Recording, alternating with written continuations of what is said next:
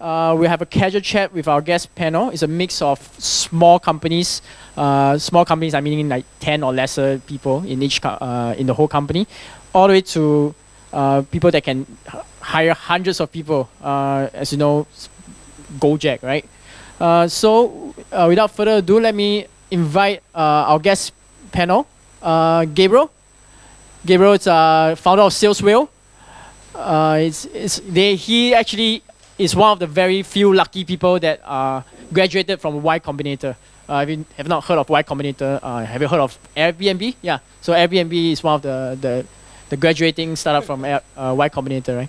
And also AJ, you want to finish eating first? So sorry, I put you on the spot. AJ is the CTO of Gojek, right? Have you heard of Gojek? Maybe yes, yeah. And also we have Elvin, which is the head of product from Botbot.AI. Botbot.AI is a chatbot, right? And also we have a senior software engineer from a secret company, right? It's Elisa, right? Our only female engineer in our panel today. Okay. All right. I'm gonna pass the mic to you guys. And if you can do a little self-introduction of yourself, and also give one thing that you do outside work. Yeah, or you don't do anything outside work. Yeah, hi, I'm Gabriel. As Sandy introduced, I'm the founder and CEO of Saleswhale. So Saleswhale is basically an AI sales assistant that helps to qualify leads, for companies. So some of the customers that we are working with include Wantedly, right? Randstad Group, General Assembly, and other mid-market and enterprise companies. So right now, our engineering team is 7 people. So a pretty small engineering team, compared to Gojek. So it's going to be an interesting perspective. One thing that I do outside of work, other than work, I like to play the piano. So yeah, that's a quick introduction of myself. Okay, my name is Ajay. I work for Gojek. We are not very big company, and we don't have many people. We have only around 180 people, not a lot. I'll put the perspective. We have 18 products. So if you look at 18 products and 180 people, we have like less than 10 people per product. Very small team. And actually, it's true. Our payments platform is written by like 12 people, which is like a pretty average payment platforms are written by like 200 people. So yeah, so that way. I'm from India. I lived almost all my life in India. I have been traveling for Gojek for last 2.5 years. And this year I decided to stay in Singapore so I can go to Jakarta and Bangalore every other week. That's what I do. We have office in Singapore now, so which is great. So I spend my Thursdays, Fridays, and Saturday, Sunday over here. One thing which I do outside my work is mostly I listen to a lot of songs because that's one thing which is good. Like, so whenever I get into home, I listen to songs. I'm not very extra talented, so I don't do anything else apart from that. Sometimes when I get time, I try to play Age of Empires, or sometimes as I get time, I try to draw something. So that's what it is. The reason is that I'm actually not a computer science graduate. I have a diploma in fine arts, and I am a commerce graduate. So very different guy in that sense. Hi everyone, I'm Elvin from Botbot. So Botbot is actually a product. It's part of a company called 2359 Media. So for us, we are only half your size. We're only half your size. We're not that big. So okay, so in any case, basically our product, it works. It's a chatbot to improve the productivity of enterprises. Basically, we do it in the space of automation for enterprises where we integrate with systems and get work done for them through the chatbot. So talk to a bot and the bot will do something for you. In terms of what I do on my own free time, I'm a nerd through and through. So I build stuff. So I use Arduino to make some fun projects from time to time. Yep, that's about it. Elisa? Hi everyone, my name is Alyssa. I work for Apple in Singapore. I'm part of the CDN team, or Content Delivery Network.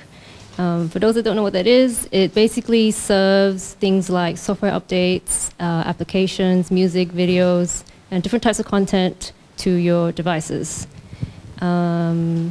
Outside of work, I'm trying to grow kale and bell pepper in a hydroponic system, and I also enjoy watching MOOCs and online lectures.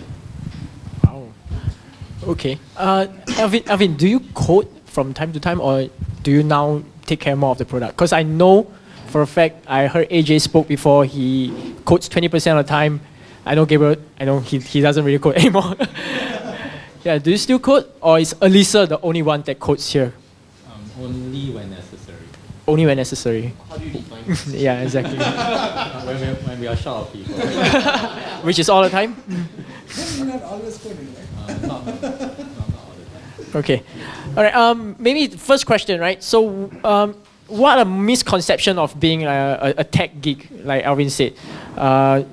What does the outside world think of you? And then they ask you sort of weird questions. Do you guys have received any weird questions like, the button on my Apple phone don't work? Can you help me out right now? Anybody says that to you? I get a lot of weird questions from Apple, but I can't answer any of them, so please don't ask me anything Apple related. Okay. But for any of you guys, anybody tell you like what a misconception of being a techie do you guys face? I have one. When I first started, after graduating, I always thought you needed to know everything before getting a tech job. I'm here to say you don't need to know everything. You'll learn most of the stuff on the job, so don't worry. Secondly, if you think being a techie is a 9-to-5 job, you're totally wrong. I work remote all the time, and I completely encourage it and think that you should work outside of the office. Don't join the peak hours. Be part of the solution. Don't be part of the problem. I think on my side, one of the major misconceptions, I guess, is people think of tech people as just like code monkeys. So basically, I hire a bunch of tech people, get them to write code, they will build my idea, they build whatever I want to build. But if you look at the market nowadays, like most good developers, actually they do have ideas on their own. They would want to get involved in product, they want to get involved in the business. So like, I know this general conception that techies are just like code monkeys, I think is increasingly getting more and more obsolete, because when you get good people, they would definitely want to have a voice in the way not just you build the product, but also like your go-to-market, your the entire business value proposition. So I guess that's one of the misconceptions on my side. And then on that point, because we have a few engineers in the crowd. I spoke to a few of them before. The ecosystem is always changing, right? It's always very fast moving. New languages are coming out. So what advice do you guys, what can you guys give them to stay relevant? Anybody want to do that? Maybe. I really can't give advice. I don't think so. I am qualified to give any advice to a lot of people. It's their life. But one thing which I have done myself is that I can tell you. I have learned and learned all my life. And I think whatever profession you are in, you have to learn to excel. And things will change. Like IT or tech industry changes every maybe 6 months now compared to 18 months earlier. The technology and the thought process changes every 12 months. And the stack gets older in every 18 months. So whatever you wrote today is useless in 18 months, at least. Especially in the startup industry, not in the legacy or hardcore hardware industry. It does not. But the thing is, the tech startup industry changes things a lot. There is a lot of good software being commoditized. For example, TensorFlow and all stuff. If you have to do ML models like 6 months back or 12 months back, you have to get the whole Hadoop cluster on your own and a lot of other stuff, which will take like 6 months to get up and running and then write to your own models. Now you can do it 3 clicks maybe, and 4 days of work, and you will have very nice regression tool running at a very fast speed, right? But now, the one advice which I give you or should tell you is never fear the sunk cost. So one of the biggest problem is sunk cost fallacy. People do not want to delete or leave their code. Please delete and leave your code and rewrite it. Because if you don't do it, then you will never move to TensorFlow. you'll never move to new software, and you will always get stuck with your own old software, and that's wrong. And you will be outdated. Software will be outdated soon. So please leave the sunk cost fallacy. That is the only one advice I have.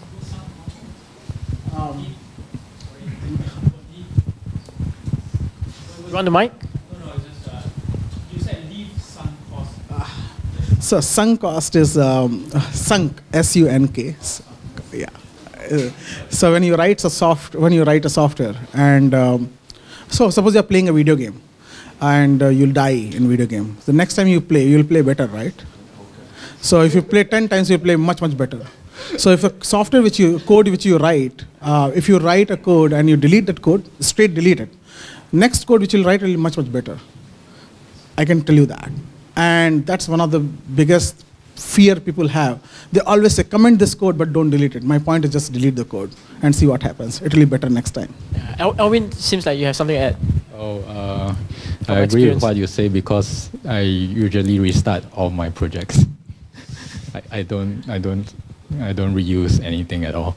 So actually, from I think personal experience, you don't really just focus on learning code or code-related stuff or tech-related stuff all the time. It would be good to have exposure to many things, because end of the day, like say for example, sometimes I would pick up learning stuff like. Oh, I see my junior over there. Okay, so sometimes I'll pick up learning stuff like related to music, for example, or sometimes pick up stuff related to art, which somehow it seems to help me for any of my weird TensorFlow projects. So yeah, it also helps when, I'm not sure if any of you are actually in consulting. So for us, when we also do consulting jobs, we work with a whole ton of industries with different domain knowledge. So when you do happen to read up certain in a different domain or a different space that you are actually in right now, it helps when you talk to people, because when you talk to people from another industry, you might not be able to catch or understand what they're asking about or what they actually say. So if you do happen to read that up, then you can understand better and then bring your programming knowledge into play to suggest to a customer, for example, what they should be doing. I mean, that's from a consultancy standpoint. Yep. Elisa, do you stay current? Do you learn new codes? Not trying to put you on the spot here, but yeah, I try to watch one video per day that's related to something in tech. It could be just like a past tech conference video, or somebody wrote a blog post about improving your network performance or whatever. And I find that that helps. Okay. The next question probably is, I'm asking on behalf of some people that are trying to grow your company. And also for you, right? So you're also hiring aggressively right now. As your engineering team grow, right? How do you manage your team in a very efficient manner? Yeah. Anybody want to start off? Elvin, how fast have you guys grown over the year? I seem to be the target of all questions. Okay, so I mean, for us, we are still relatively young as a startup, so there are processes in place where we put to at least not to offload our guys from random stuff. But as a startup, our processes are more flexible in a way where, okay, so it's more like we keep ourselves like 80% occupied, 20% free, so that we can have like 20% to do random stuff. So some of my guys at the back, basically, they can tell you more, right? So to prevent people from burning out, our general our tech process basically is that once you have already done 80% of your job, 80% of your time has been spent on doing a particular job. 20% you can do it on, put it on unrelated stuff, could be studying like ML or studying something you're interested in. So at least that prevents burnout from our side. That at least is how we manage our guys from a tech perspective. From overall company perspective, basically the easiest one that I can describe right now is daily we would actually have a stand-up call to talk about what everybody is doing, so everyone has an overview and idea of what everyone else is doing. At the end of the day, we'll have like a closing to describe what you have already accomplished or what has already been done, so that everyone else also knows the status of what's going on. So this helps to, I mean, by me saying it to you right now, you probably not feel there's any impact that it would help you in any sense, but as the person or as the people who are actually talking through day in, day out, they would actually have a better idea or a sense of what the entire company is, what's going on in the company.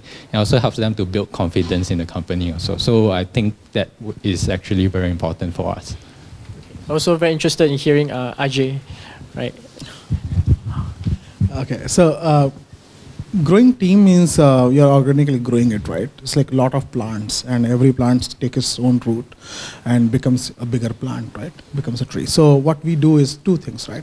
First, we try not to hire leaders from outside. We try to grow people from inside, give them a chance first. And if they do not come up to the job, then we try to hire. So first, that kind of kills the disappointment within the company, like why did you hire somebody from outside, why you didn't give me a chance, right? So we give them chance. If they don't do it, then we hire people, and then they are more ready to accept and learn people, right? First thing is that. Second, I don't know whether I should say it or not, we don't hire assholes, so no assholes. So we try to fire people as soon as there is a politics spotted, so no politics. So these are the things which actually kind of let us very slow growth. While we grew a lot, we grew from 38 people to 200 now in 3 countries. But we kind of go like 1 in 800 or 1 in 900. That is crazy ratio we have. And it requires a lot of things, right? For example, when you are growing, we look at more like a person as a family. I asked, and anybody in the panel can say no to hire a person. First thing is that. So you have to source the people right, then only you can grow them right. So once you have people and they are ready to learn and they don't fear the titles. So a lot of people actually, I should talk about this. It's very interesting. Sorry, I'm digressing a little bit, but I want to talk about this. A lot of people actually really worried about when they join a company, what is their title. A lot of people, right? We do not have title. We try not to have title within the company. We don't play title in the company. And whenever somebody actually really gets stuck on the title, I ask them, look, when you want a title, you want to quit. That point of time, you really need a title. When you're joining a company, you don't need a title. See, when you want to quit, you want to say that I was a VP at Gojek, right? When you're joining, you don't need to be a VP at Gojek, correct? So I tell them, like, if you're okay to come in without title and learn something with us, then please come and join us. And that has happened a lot. And this is good. And sometimes it's very different. It's a very different mindset to get people with no titles. Sometimes very difficult to, and those are the things we do only to test the attitude. We only do to figure out like what they think about themselves. Are they there to learn or are they there to earn? And there are two different things. Earning a title is much better than earning money. And learning a skill is much better than learning the politics. So we try to figure out what is the balance, what they are doing. And if that is the case, then mostly internal people growth is one of the best things you can always do. And that's what we have been able to do. And that means we have people who are like 27, 28 years old, who are actually leading the entire allocation or transfer platform for us, who are leading entire payments platform for us, and which is I'm very proud of. Yeah. So we have hired a lot of good leaders, but average age has been very young. And whenever we hire somebody, we really hire somebody to bring them in, and it's their responsibility to grow the team. We never hire people on existing team, on a leadership position. And the hiring process is that people own their hiring process. It's completely decentralized. You want to hire somebody in your team, go ahead, figure it out, and do it. It is slow because not everybody is like that disciplined, but when they say we are moving slow, we said it's your fault. So yeah. Okay. Make people responsible. That's what I will say. Interesting. And life lessons from been hiring people the past 6 months. Yeah, can you share a little bit like how like the lessons from you hiring more and more people? When I first met you, you were like 4-person team, right? Yeah. Right now you guys 14. are 14. Yeah. So hiring people, I think engineers or. Just in the team in general. Yeah. So for us, it's very different because we are very small. Right now, we are 14 people. Half the team are engineers. So what we look out for in engineers are people who can operate independently, people who actually have a passion for like the product and the business problem that we are solving, and basically we look for people who have a track record of like shipping stuff. So for us, our hiring bar is actually very high.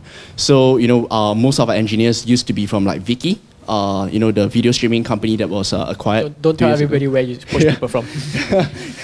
And like Nitrous.io engineers, they have joined us. So I guess when you keep the hiring bar high, smart people tend to attract smart people. They refer to this so-called gig to their friends, and yeah, so that's how we have been doing hiring. Yeah. Okay. And how different is your product now than when you first started? Very different. Can you talk about like how is it different, and then what is the your proudest moment? Proudest moment. Or you want to pass it on? I think I'll pass it on. How it's different. Okay, when I started. Yeah. Okay, I started around as a CTO. I started last year March. I was working with Gojek for before 6 months before that as well. When we started, we were doing around 10,000 bookings per day. We do more than 2 million per day now. So we grew a lot. We do around 150 million API calls per second. And we have 18 products now compared to 4 when we started. So if you look at us now, we are market leaders in Indonesia for 18 verticals. Most probably we are the largest food delivery company in the world, except China, outside China. We kind of deliver like 30,000 tons of food every month to people. and we do around like maybe 50 round trips to moon on our drivers. So we are very big now, like in terms of product. In terms of engineering, we did not grow that much. While product grew around like 1000x, engineering kind of grew only like 5x. So we have to be very, and we can't really hire people that fast, right? One of the things which changed for us is the communication. Biggest problem actually became more and more the product grew, and more the team decentralized. More and more communication problems started coming in, and we are proactively solving those problems. So basically, how many ever tools you can put it, they will not solve the problems. You can have Slack, you can have chat, you have WhatsApp, Telegram, or whatever you have. You can provide people with everything. If people are not willing to communicate, you can't do anything about it. So instead of looking at the tools to solve the problem, you should look at the people, habit, and behaviors to solve the problem. That is one of the things which changed in Gojek, and we are still trying to learn to fix that. So yeah, and I think it will always be fixing mode. It will never be that, oh, we achieved this. So that is one thing. The proud moment for me was when we first time did 1 million orders per day. It was really proud because we were a very small team. And we were doing a concurrent of like 70,000 that point of time. What I mean by concurrent of 70,000 is like 70,000 people are back on motorcycle and roaming around in Jakarta. And our app was supporting that. And we are doing live updates and all this stuff. Just to give you a little bit of context, we receive around 9 billion events from drivers every day. And we relay it to every customer and everything else. This is the largest and biggest for any other company to do that because we have a lot of motorcycles. So for any one geography, even Grab and Uber doesn't do the scale we do, while we are very small. So that way we are pretty good. So that was proud moment that things did not go down. Do you remember how you celebrate? We had a big cake, and we got drunk. We got really drunk that night. So yeah, yeah. So and second proud moment was that we could never celebrate Fridays because Friday is the largest traffic, and we always used to go down. This was like 2015 June or July, but we don't go down anymore now. So that is another thing. And then Elvin? Okay, I don't focus too much on achievements. Usually for me, my proudest moment is actually every single day with my team. So the key thing for us is actually this. I find that morale is actually very important. Having high morale means high productivity. And of course, we are celebrating it as well. So we are having a Christmas dinner. Yeah, but in any way, why I say so because is that I feel that being able to the team doesn't to get a very productive team is not about monetary rewards, but rather you as a person working with each other, like if you can stand working with each other, or can you be happy working with each other. If you can actually be happy working with each other, naturally you can increase your productivity, you can get more ideas, fresh ideas, you can definitely do your work faster, that's for sure. And you achieve better results, of course. So that being said, I mean, my story is quite simple. Right. Elisa, what's your proudest moment? Proudest moment? I guess when we had our data pipeline built out, I was pretty proud. That was pretty nice. It took us a long time to do it. We have a small team in Singapore. There's only 6 of us here. And 3 of us deal mostly with the entire data pipeline, so it was a pretty proud moment when we got that running. Yeah. And this question is probably more for the geeks in the in the audience. Can you guys share what's your current job scope like, and what kind of technical stack are you guys using right now? So the job scope that you are doing right now, if you can share, and also what kind of technical stacks are you guys using? Okay. So the engineers in my team don't really have a scope. Everyone's kind of free to go wherever they want within the CDN stack, and that's anything from setting it up all the way to processing it, to fixing it, to managing it, configuring it. But specifically, I mostly just deal with the data side, and so that's the infrastructure that's collecting it, analyzing it, processing it, visualizing it, and then improving the network. So what was the second part? Oh, tech stack. Yeah. Okay. Tech stack. So the main languages that I use are Golang for concurrency and easier deployment, distribution to all our machines. Python for a lot of our analytics, machine learning, and processing stuff. JavaScript for front end, and Bash scripts every now and then. Oh, and Scala because we have to in Spark. In terms of tools and things, our pipeline has a bunch of like Apache Kafka that we use as a message queue to have high throughput logs. For storage, there's a mix of InfluxDB, Elasticsearch, Cassandra, ClickHouse, and we like to experiment a lot, and that's why they exist. They may not be in production, but we just like to have it running and see how many billions of rows it can process. And as I've mentioned, I also use Apache Spark for processing streaming data. For deployment, we have Docker running on Kubernetes, and for the data science side, we use SciPy, NinePy, and some internal machine learning libraries. That's it. I didn't get any of that, but but Elvin? I say we are not that far off. Well, almost everything's the same. But anyway, okay, so first question is... Your current job scope. My current job scope. So everything and anything under the sun. Goes from fundraising to looking at finances, to planning ahead for the next couple of years, to tech product management. Haven't really coded much, but yeah, probably will need to code in the next couple of days. Yeah, basically anything goes. I think it's pretty much same for the rest of my team. Everyone's flexible to be involved in any part of the business. Mainly because I feel that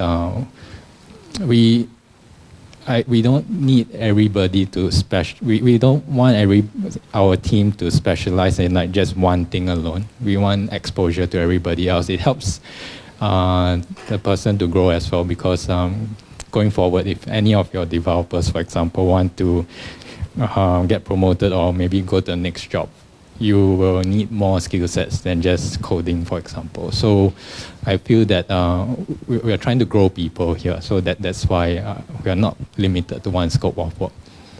As for tech stack, almost the same. So there's nothing much for me to add.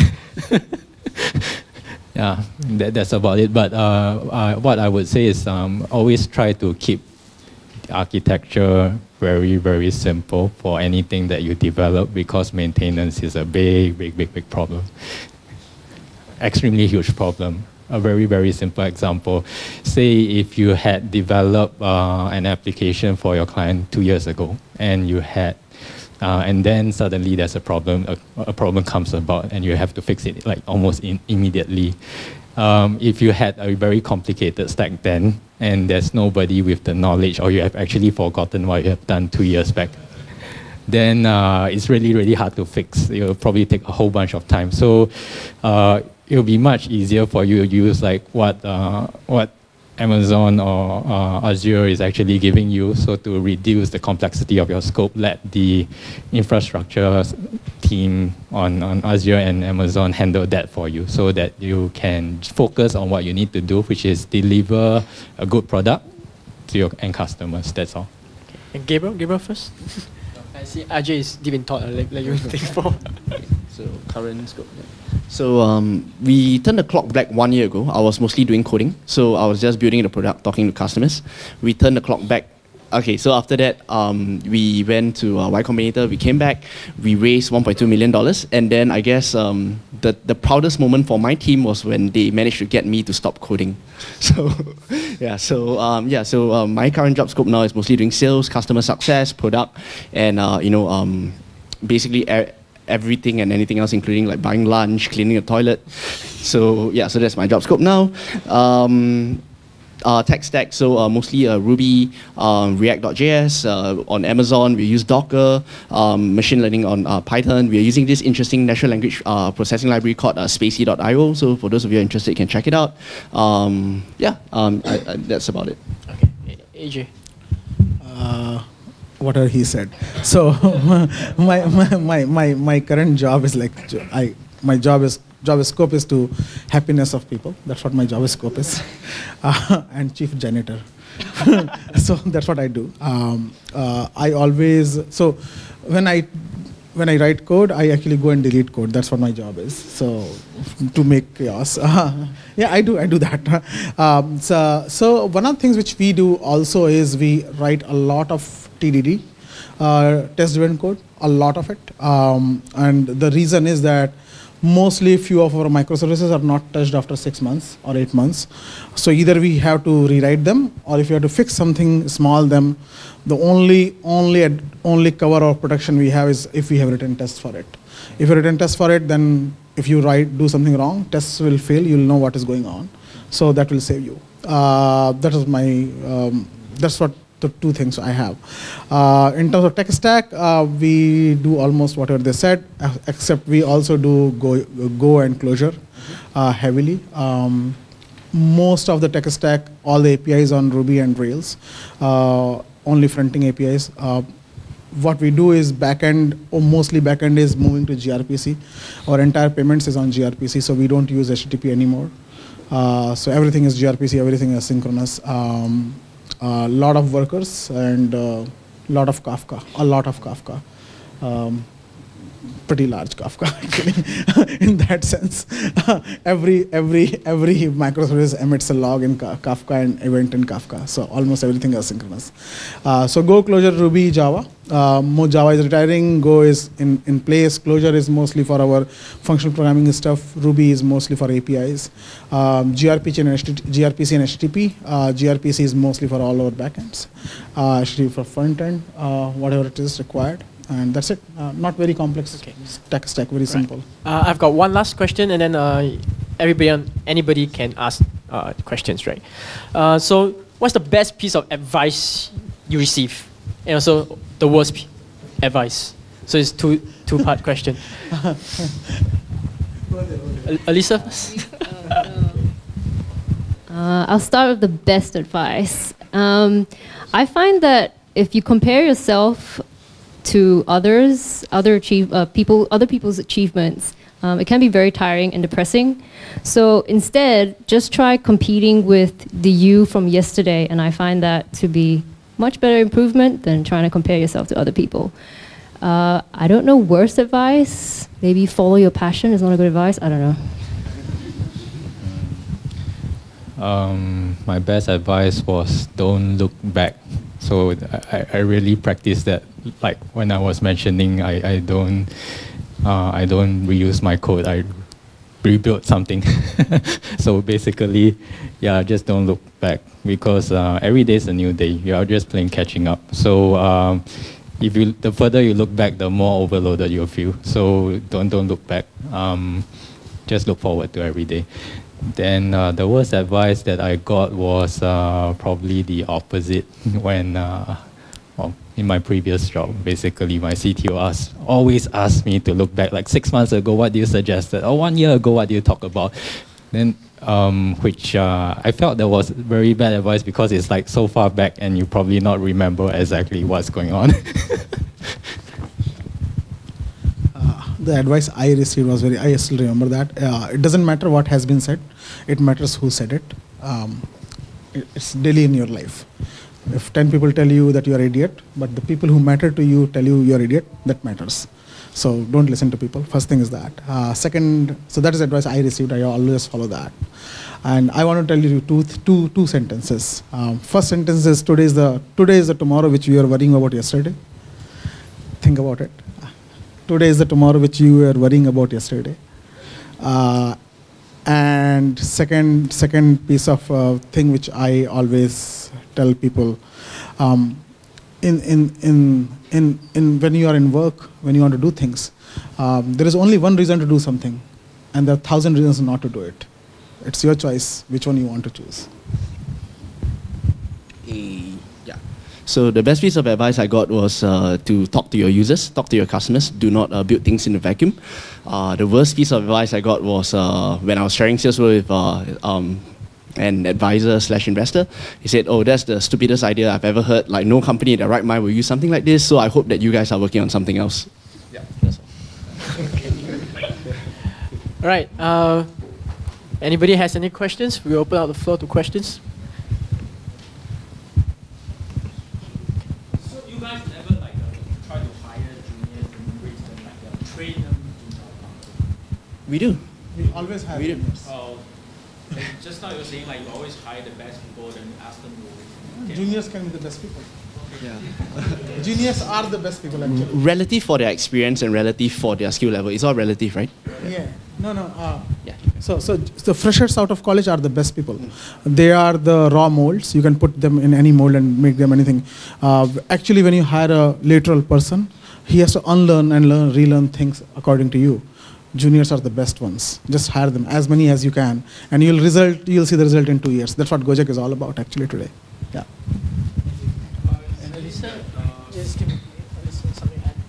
I just want to add that Apple Singapore has an intern and grad program. So if there are any starter software engineers, come speak to me. I'll give chance to everybody. Relax. Okay, you have a question? I mean, the fresh graduate must be brave to stand out from the crowd, right? And the easiest way to do that is just to have side projects. So you have side projects. You contribute to open source. I think that's the easiest way to stand out. Yeah, I mean that's my 2 cents for it. And also, I think a lot of companies look for aptitude, right? So I think Gabriel shared with me before. He met somebody that he met him for half an hour, and you knew right away you wanted to hire that person, right? Like you always look out for people that do extraordinary stuff, like go backpacking or something. You want to share? Yeah, so it's a bit unorthodox, but basically we look out for people like what Cindy mentioned, who have like very, very passionate interests outside of work, and people who kind of like have accomplished amazing / atrocious things before in the past. Because one of our philosophies is that if you are someone who have done like interesting / crazy things in the past, then it's a pattern that is likely to recur. But yeah.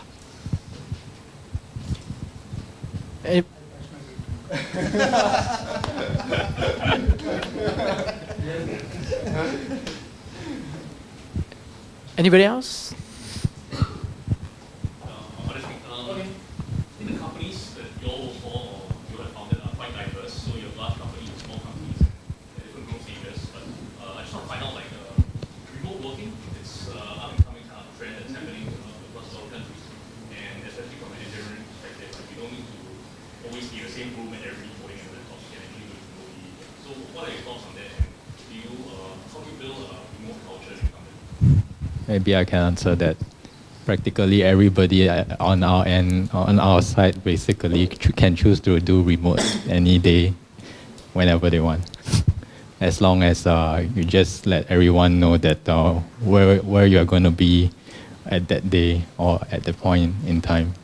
So I mean, a couple of our team basically sometimes just choose to go downstairs to a cafe to work with their laptops, and that's it. And some days, some guys choose not to come because they're probably sick or just felt that it's tough to actually travel to many places over and over again. So then they would just prefer to stay at home or stay at maybe a client's office or some place that is more convenient for them. So yes, remote working definitely works. It works for us because at the start of the day, we have an opening, and at the end of the day, we have a closing, so we know what everyone's doing right now. So there is no qualms to that. Yeah. Alice, you get something? I probably mentioned in the beginning, but yeah, I love remote working, and I think everyone should remote work, especially if you're a software engineer. It helps in my team because we're distributed. We have teams in other parts of the world, so we have to communicate asynchronously, whether that's email, whether that's Slack, HipChat, whether that's just doing pushes to GitHub. You just need some way to communicate your progress and try not to have too many large group meetings because they suck and they're synchronous. Actually, we as soon as you open second office, you are remote, right? That doesn't matter whether you are working from second office or working from home. So we allow 100% remote whenever you want to. We have core working hours. So you have to, and different teams have different core working hours because they are in different time zones. So we mandate only 3 core working hours so that you can communicate with team. If you're getting blocked, you can solve the problems. And team knows that you will be online at that point of time. Apart from that, we don't care. I think it is working out very well.